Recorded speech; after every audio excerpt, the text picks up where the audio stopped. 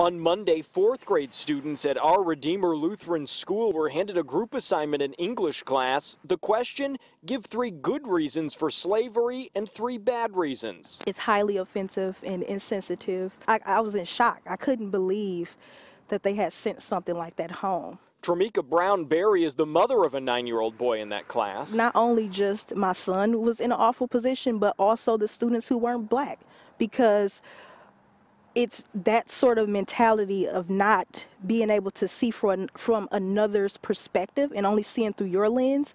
That's what's dangerous. That's what keeps racism going. School principal Jim Vandellen declined to speak with us on camera, but admits the assignment was out of line. In a letter sent home to parents and students Tuesday, Vandellen says the purpose of the assignment was not in any way to have students argue that any slavery is acceptable. He says the assignment is no longer part of the curriculum, something Vandellen says was intended to spark debate in class. And for it to be a Christian school, they could have said something like, what are 3 good things that we can do to prevent slavery from happening? The principal is vowing to better communicate sensitive subjects being discussed in class with parents before presenting it to students.